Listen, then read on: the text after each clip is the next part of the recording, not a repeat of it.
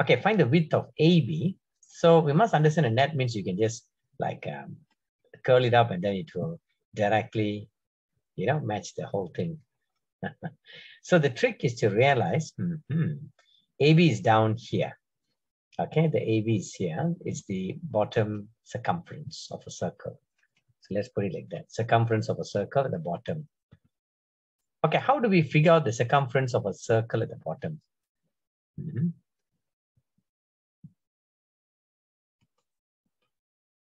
Okay, we know the formula for a circumference of a circle is, let's say 2 pi r or pi d. Can I just take this as the diameter and do it? Is that what they're asking? No. See, this is the trick in this question. Okay, so that is why I'm going to add a line like this. This is why it makes a difference. So when I put a line like that, it's a curved line. The circumference part, if you look at it carefully, it's talking about like this, right? It's like a bit on the freehand here. Ta-da! This is the circumference, this curved AB. But the line AB, this is different. The line AB is talking about the straight line. AB, when without the curved line on top of it, is talking about the straight line AB. So they're asking about this one. So this is what they ask you to find. But in the picture, it's quite obvious that we can play around with the other one. That means, okay. All right. So how do we figure that out? Okay. Okay, let's think and see how to figure this thing out. Okay, so this diameter here, we have the bottom here. This is the diameter of the circle. Just imagine there's a circle there like that in the bottom there. Then you have this A and B and extremities. Let's put it like this, AB, yeah? And then this is 30. Ta-da! 30 like that. And therefore, because that is 30, so I can calculate this thing like this. Okay, no worries. Let's think and see. So I'm going to go for the AB with the curve hat on it. So this is circumference of a circle. We can also use pi d because it's quite readily seen that this is d. And therefore, it is 30 pi because the d is 30. Okay, so far so good. You also can participate. If anything this type or what, just tell me things and then I can check as we go along. Okay, so we found the curve length is 30 pi. So how can we even use that to find the width of AB? Actually, that's it, right? Is that what it is? Or are they asking for something more specific there? Which is the straight line. Is it possible even to calculate the straight line? Or is the dotted line just, what we say, just to indicate that it's a curve, it's a curvature there? I'm also thinking whether that's it or it isn't. Later, we think and see. Technically, no wonder this one is a little bit interesting. Okay, let's say we try to find the straight line. Let's imagine the answers to find the straight line. So how do we go about it when you curve this thing up? So the what we say, okay, let's mark some things on the picture because they seem to have given a lot of values there, which is not so obvious when we look at it like that. Like for example, this is the A to D, this is the C, this is the points there. So if we stretch it out, regardless, this is going to be 30, this distance, and this is also 30. So it brings up all these points here, this 30, this 30, like that. And then at the top there, this one also we can find the, what we say, the diameter like that. And I can get the curve line like this. So if you want to do that part, let's say the DC, it will be also pi d, or pi of 20, this is 20 pi. So that's how we get that, this curve line there. So I'm just going to mark the curve line like that and write 20 pi. The red one as, what is that? Sorry, 35. Okay, so all this we know. Can we somehow use that to calculate this thing? Is there a thing here first? I'm still wondering also, is it possible? Because here, how do we feel that? I'm actually a bit reluctant on that part. Because when we calculate that, it's a straight line, right? So it depends on how we fold it. No matter how we fold it, it could be different, right? You understand what I'm trying to say? The AB, the straight line can change. So how do I know that? Let's do a projection. A projection means where I imagine this goes on like that. Bit of a sketchy handwriting, but please take note. It will meet at a point O. These two lines are not parallel. So if it meets at a point O, we have a sector. Maybe can, huh? Nothing can say it's possible. So let's say this one. So that's why we experiment a bit. It's getting a bit more interesting, isn't it? So let's call this angle. Let angle AOB is equals to theta. Now that's a theta. Huh? It's like an egg with a bit of a line in the middle like that. Okay. So that is how a theta looks like. Okay. Now being that said, now anybody got any ideas how to proceed from here? Aha. So all those ATMATS formulas about what is the word?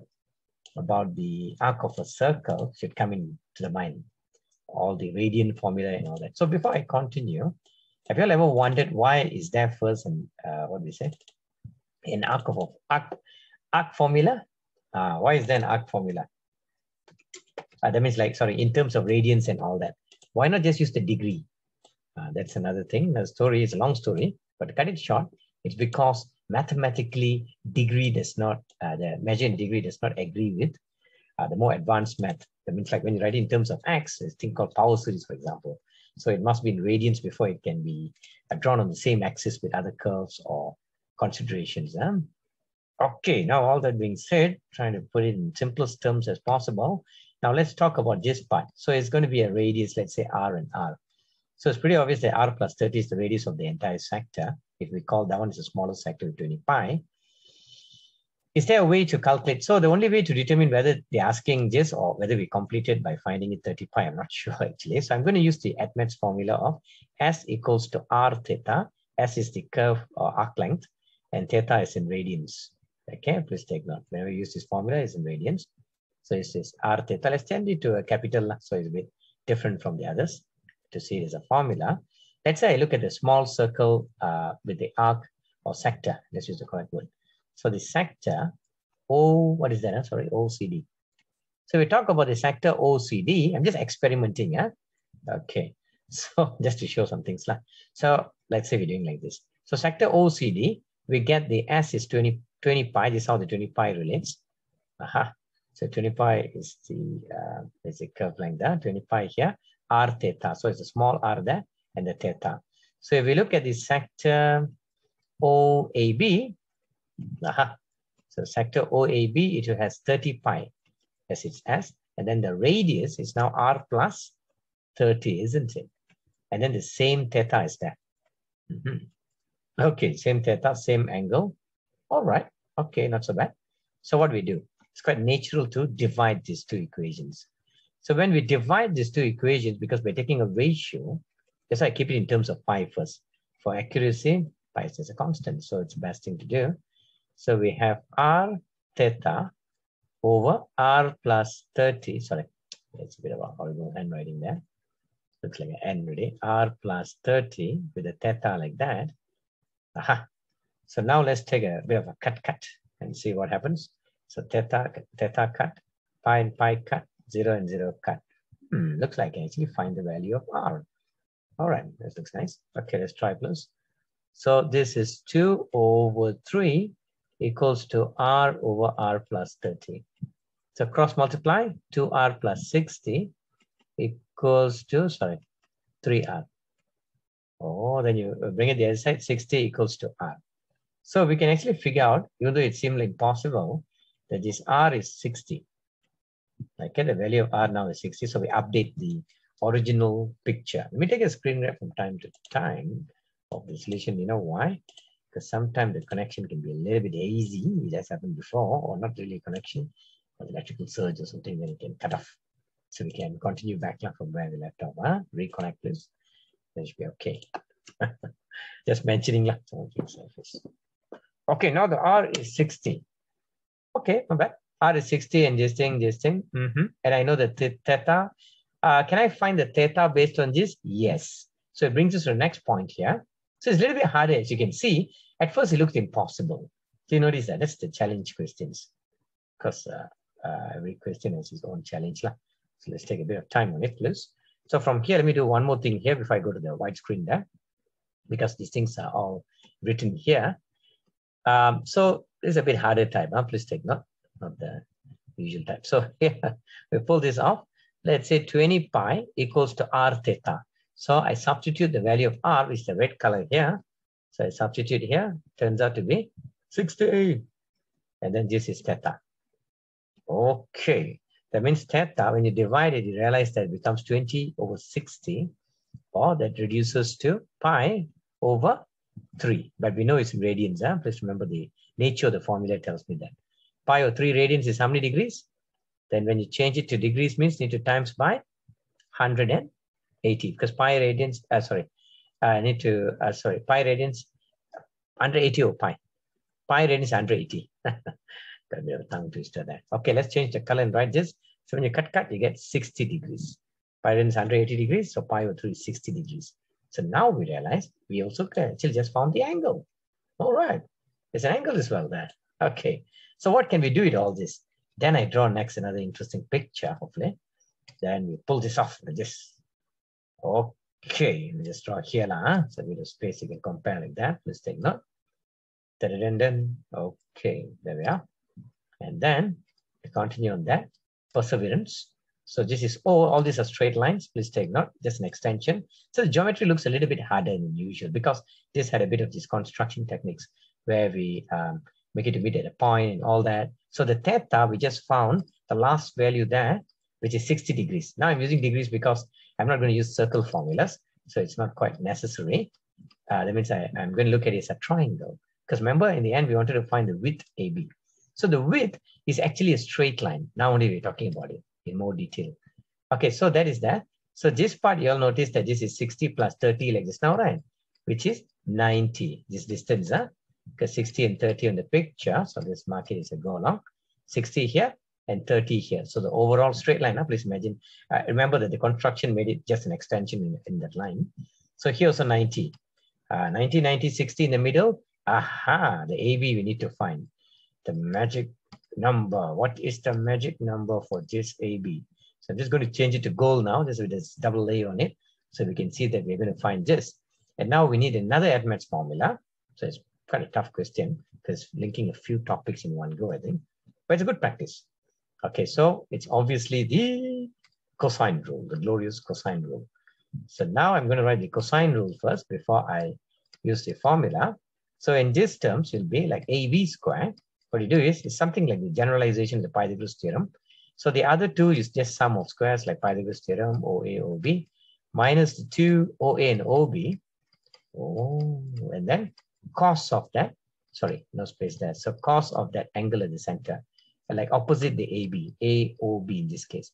It will always be opposite that angle. Why I do it very verbally, some formulas like this, you can remember it verbally.